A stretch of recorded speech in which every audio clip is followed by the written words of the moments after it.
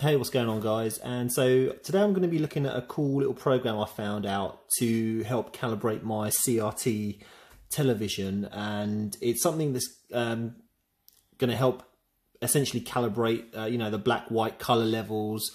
Mainly for me, what I want to do is check and set the screen kind of horizontal, vertical linearity. I might have some issues with that, so I just want to make sure it's all set and displaying the best it can do on this TV set. So yeah, I found this really cool tool online called the 240p test suite. I plugged it into my Sega EverDrive and it's running off that essentially. So this is a cool little program, like I said, to help you calibrate your color levels on your television CRT.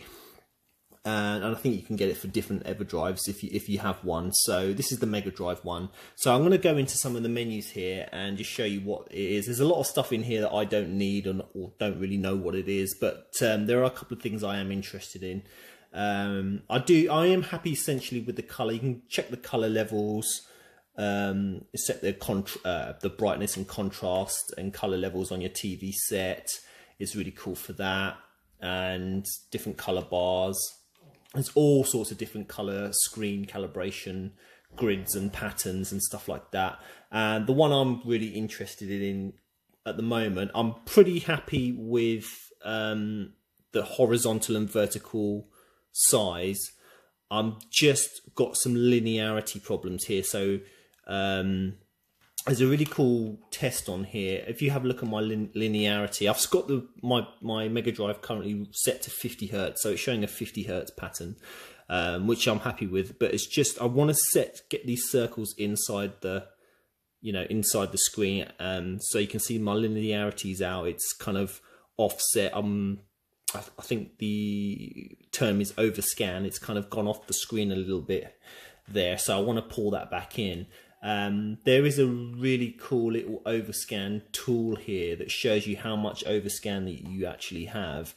So as you can see, you've got top, bottom, left and right, and when you adjust these values, they're all set to 0 by default. And if you look at the top there, when I've set it to 1, you'll see it's going to go down the screen one pixel at a time, and it'll show you how many pixels essentially your screen is off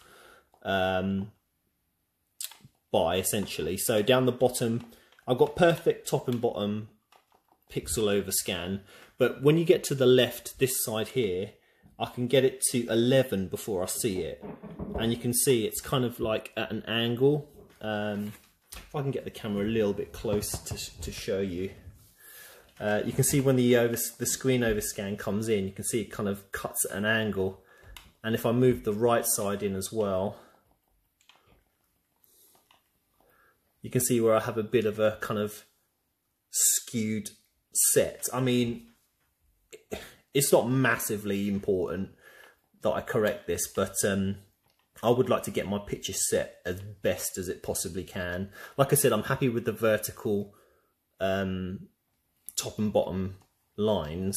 So I'm just essentially going to set this linearity picture, and I'm going to get the set open and adjust the board settings to see if I can get these circles inside this line. So yeah, real cool little tool here. It's even got, let me go back an option and show you something else I found. Hardware tools. It's got something you can test your controllers, so you can kind of see like if you've got any issues with the buttons. So I've got left, up, down, right. Nice responsive buttons. Start buttons there. What's important with these Mega Drive pads, I mean, some of them can be a bit miss. My A button is absolutely fine, as you can see, lovely and responsive. B button's lovely and responsive, but C button, you can hear I'm clicking it, but it's not inputting. You have to really push it down for it to register a click, but nothing there. See, so I might have to clean up that contact. So that's really interesting. Gives you a good view of how responsive your buttons are, and if the contacts need to be cleaned and stuff. So it's a really nice little tool. But yeah, what I'm really concerned with at the moment is the linearity. So I'm going to open up the TV. I've tried to get into the service menu, but the code for me doesn't work. So I'm basically just going to open up the TV and I'm going to manually set the linearity, get these circles inside best I can. So yeah, I'm going to break to that and we'll see how we get on.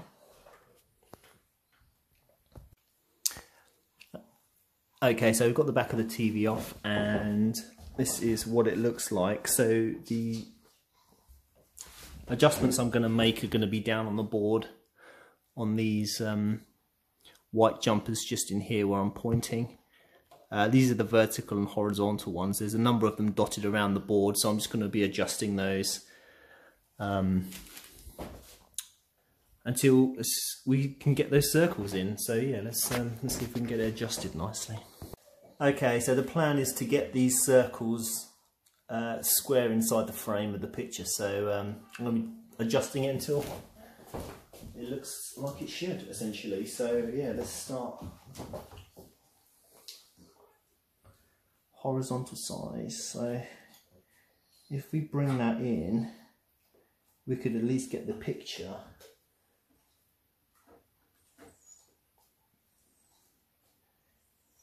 inside the frame, right?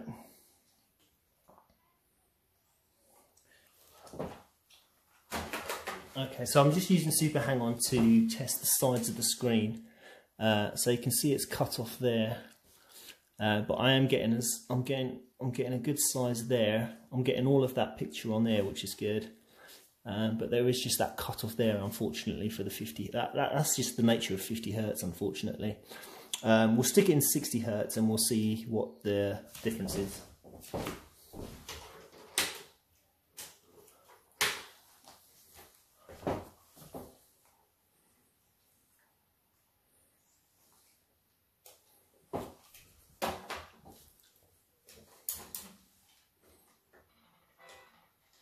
Okay, I'm just loading up Super Hang-On now in 60 Hertz mode, so it should be a fuller screen.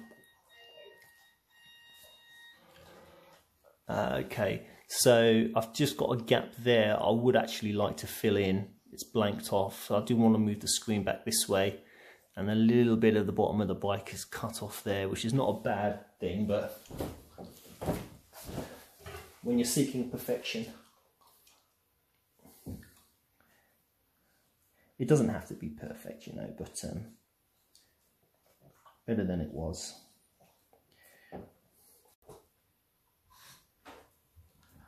And then just that bit at the bottom of the bike, I'll just bring it up because I did adjust that slightly.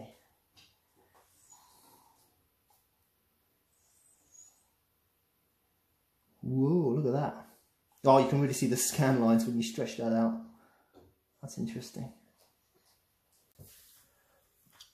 Okay, so in conclusion, you know, I didn't get a perfect fit, but you know, it's not really worth dying over. Essentially, I've come to the conclusion. So I think that's as best as I'm going to get on a 50 Hertz signal. I don't want to be reaching into the board too far and possibly risk electrocuting myself for the what 10, 11 pixels. So yeah, I'm going to basically call it quits there and say I'm pretty happy with that. But it's a nice little tool. It's really really useful if you're really into checking what your overscans are and your screen levels and colors and stuff. So I mean, this was on 11 before. This was getting up to 11 and now it's on 6. So that's a bit of an improvement to what it was, you know. Yeah, better than it was is what I like to say. But yeah, thanks for watching. That's just a quick look at the test suite, 240p test suite. Nice little tool, and for any kind of geeky tech heads out there who want to, you know, adjust your CRTs, then yeah, you can use it. Just, you know, Google is your friend essentially, and download it for whatever everdrive you have and try it out. But yeah, thanks for watching anyway. Bye for now.